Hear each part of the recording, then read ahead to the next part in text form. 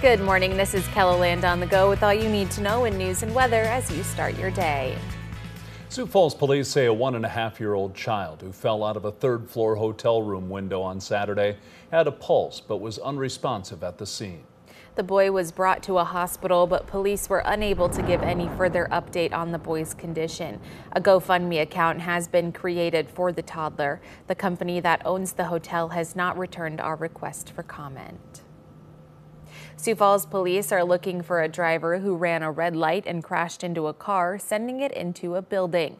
This was the scene just after 11:30 Monday morning at 14th Street and Main Avenue on the southern edge of downtown. Police say the driver who ran the red light didn't stop after the crash. They may have been driving a gray pickup. Police say the driver of the car that collided with the building has minor injuries. A Rosebud woman admits to killing her brother over an Xbox. Lucy Medicine Eagle has made a plea deal. She plans to plead guilty to voluntary manslaughter.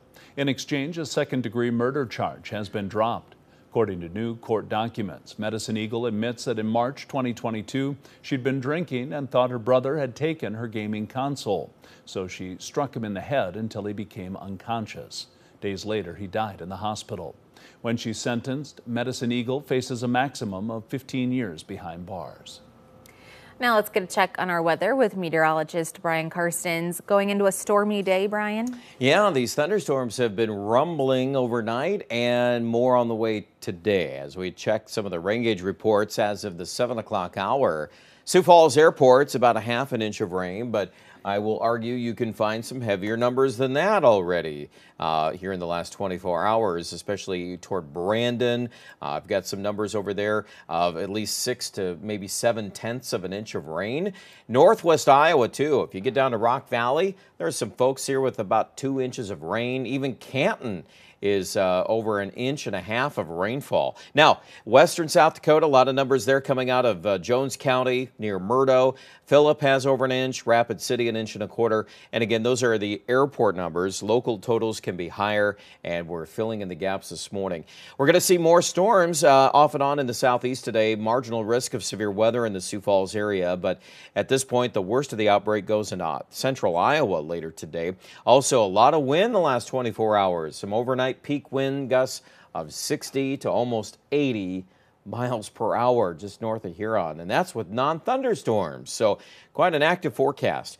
Low to mid-60s today, Sioux Falls, as we dodge and probably deal with these thunderstorms off and on. We'll be seeing numerous rounds of rain today for central South Dakota, Rapid City, a lot of wind. More details on weather coming up. Thank you, Brian. 2 neighborhood projects took off yesterday in Sioux Falls. Project Nice and Project Keep help keep neighborhoods around the city clean. Residents can get rid of any unwanted furniture and recyclable items by placing them on the curb for the city to pick up. It's just a good community project to kind of keep neighborhoods clean, give the opportunity for individuals to put stuff out. There's no cost in it. Only selected areas are part of the project. We've posted a map under the story at KELOLAND.com with a design of this year's designated neighborhoods. Oh, for many students, high school is the time to figure out their passions. And one Sioux Falls student has realized her passion is journalism. Reese Duncan has been reporting stories for the Lincoln High School newspaper for the last 3 years. She's also the online editor-in-chief. But now she's celebrating the honor of being named the South Dakota High School Journalist of the Year. Journalism is so big for me. I think when I was first exposed to it in the Statesman as a sophomore when I joined, it just immediately called out to me because journalism is a way of connecting people. I think it's well deserving. Reese is someone that has worked really hard to get to where she is, and what's really cool is that this is just the beginning. She has a very awesome future ahead of her in journalism. Duncan is planning on studying broadcast journalism at the University of Missouri in the fall. To check out some of the work she has done with the LHS Statesman, follow the link under this story right here on KELOLAND.com. The recent warm weather has farmers of every kind eager to get into the fields. Cherry Rock Farms in Brandon has a majority of its plants, including beets, carrots, onions, and tomatoes, growing inside the greenhouses. The garlic is currently thriving under the sun, but the sooner they get everything planted outdoors, the earlier they'll open for the season.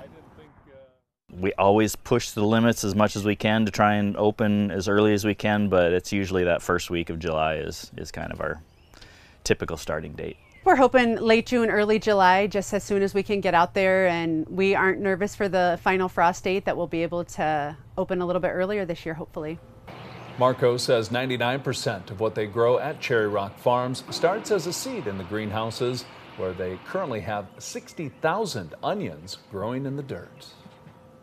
And that's a look at some of our top stories. Now let's get one last look at your weather with meteorologist Brian Karstens. Brian? All right, a lot of those plants outside, they are wet this morning. We've had numerous showers and thunderstorms, more rain coming today. There is still a risk of some severe weather. Most of this is in Iowa, but you look at southeast South Dakota too here, that marginal risk is out, and that does include Sioux Falls.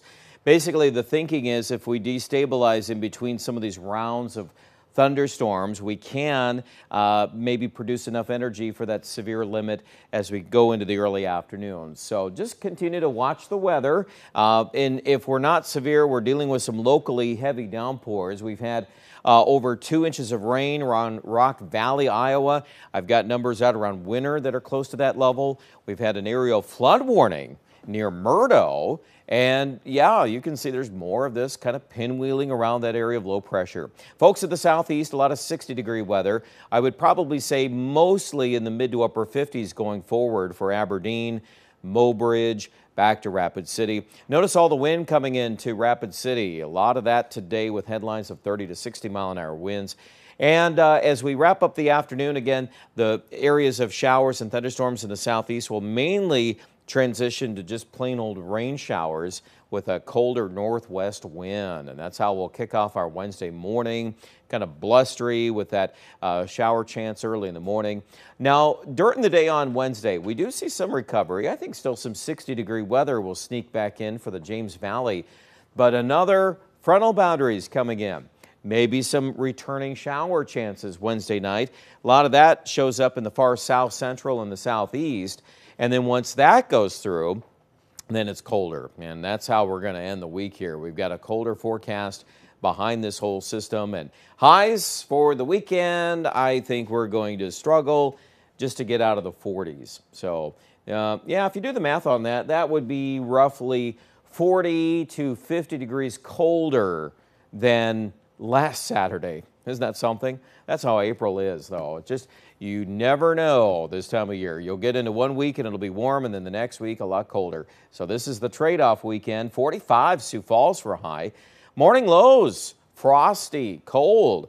Yep, there's a good reason why we say to kind of wait on planting some things, because we are certainly within that realm here this weekend, those colder nights. Aberdeen is also in the 20s this weekend. In fact, we've got 1, 2, 3 nights of mid to upper 20s here, and those, or highs that is, in the daytime, mid to upper 40s. Next week looks better. We'll get back on track Monday, Tuesday. I think some pretty nice weather at that point.